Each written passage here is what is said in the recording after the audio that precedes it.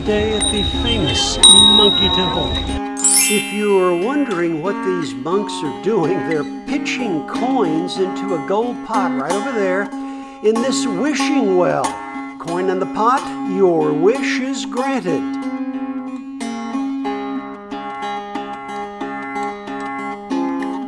Now the Monkey Temple, officially called Swayambhunath, is composed of stupas, temples, shrines, and more.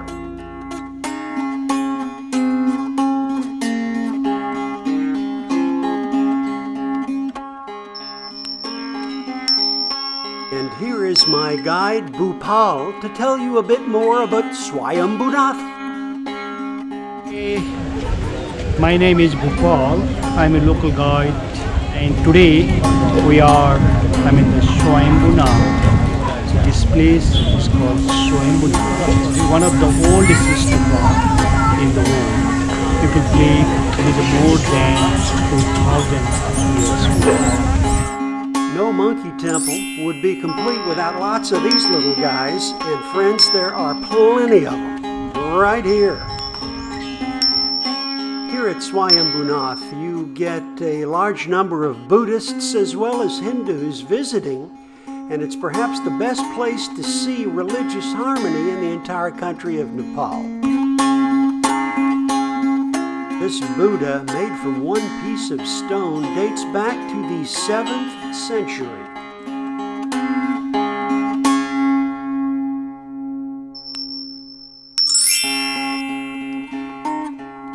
There were some very, very long lines of locals awaiting a holy blessing.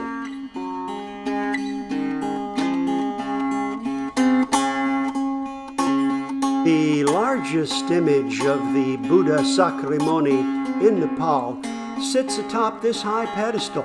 The stupa was completed back in May 2010, its first major renovation since 1921. This dome was re-gilded using 20 kilograms of gold, and that renovation was funded by the Tibetan Meditation Center of California.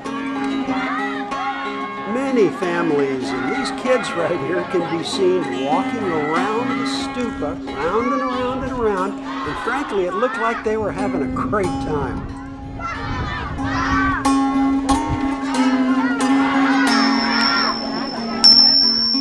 The Monkey Temple is a big hike up this hill, but the views are absolutely spectacular. Swayambhunath. Swayambhunath. And if that doesn't work for you, you can just call it the Monkey Temple in Kathmandu, Nepal.